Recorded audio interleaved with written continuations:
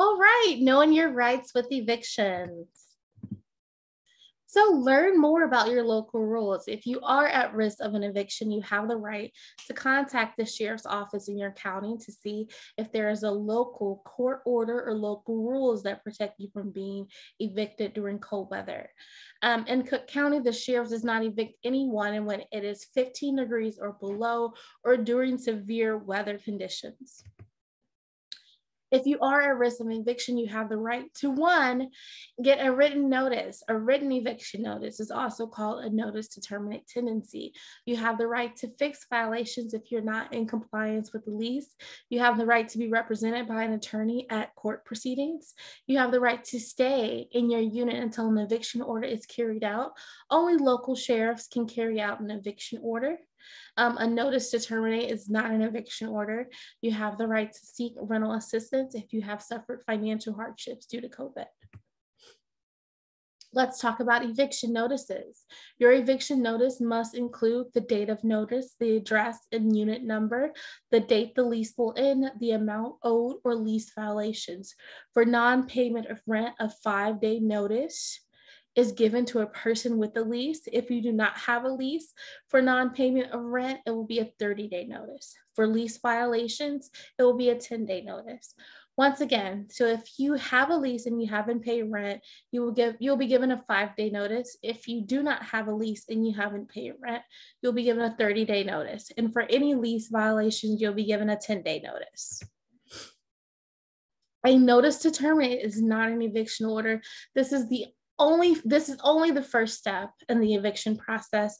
Getting this notice does not mean you have to leave your apartment or your home. Please do not self-evict. If you get an eviction notice, you want to get legal help by contacting Eviction Help Illinois and then applying for rental assistance. So now we'll go over the process of an eviction, a typical process. So first you'll receive your termination notice. Then if you do not leave, once again, don't self-evict. So when you don't leave, the landlord will file a complaint in court, and then a summons will be issued to you to let you know when to appear for court. You guys will go to court, and then from there, the judge or jury will decide whether or not to enforce the eviction order. Please remember, only the local sheriffs can enforce an eviction order and remove tenants from a property. Local police cannot evict, and landlords cannot lock out tenants. Okay. Let's go over the termination notice. So landlords must give a written notice of 5, 10, 30 days, 60 days, or 120 days to end tenancy. Tenants have the chance to correct the problem before the time ends. Please do not self-evict once again. With the eviction complaint, if a tenant does not correct the problem, the landlord can file an eviction case in court. The service is summons. A summons is a legal order to appear in court. A sheriff must deliver the summons to the tenant. For the court proceedings on the day, on the summons, so you'll go to court, on the summons will have a court date. So on that day, the judge or jury will hear the landlord's evidence justifying the eviction and the tenant's defense. The eviction order is the final step. So if the judge or jury decides the tenant should be evicted, the eviction order will be issued. The eviction process, once again, here's a tip. So you may ask a judge to continue, also known as postponing your eviction case, if you submitted a rental assistance application and it is pending. You want to bring proof to court. Maybe it's an email confirmation. Maybe it's a letter in the mail that you received to say, hey, I have submitted an application and it's currently being under review, or it's pending. You can ask for more time also to apply for rental assistance, but keep in mind the judge is not required to continue your case. Knowing your rights, lockouts are illegal. So if your landlord tries to illegally evict you, that is called a lockout.